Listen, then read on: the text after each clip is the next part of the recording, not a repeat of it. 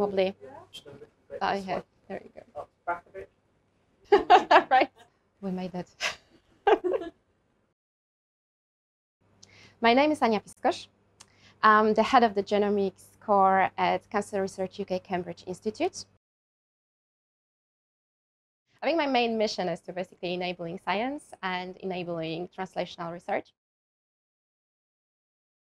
I arrived at the Cancer Research Cambridge Institute in 2010, and I arrived back then as a research assistant. Very quickly after that, because I did a PhD and a Master of Science in Genomics Cancer previously in Poland, I was promoted to the postdoc position and then senior postdoc position. And then in 2022, I got a new position, the head of the genomics, where I basically run the genomics core facility.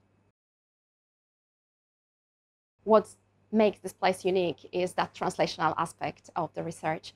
But the second thing that I would point out is definitely a collaboration. There is lots of collaborations between the research groups and the core facilities.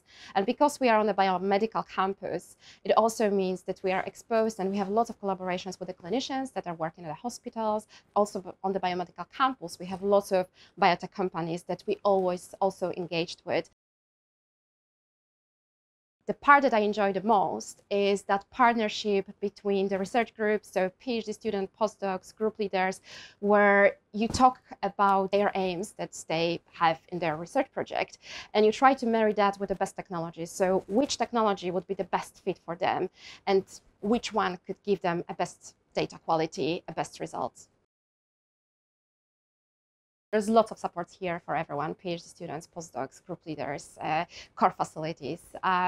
And also because we don't talk science only between 9 and 5, we have lots of social events that we can basically take that subject offline, and by a coffee, you could actually discuss what is your project, where are you going with that, what do you need.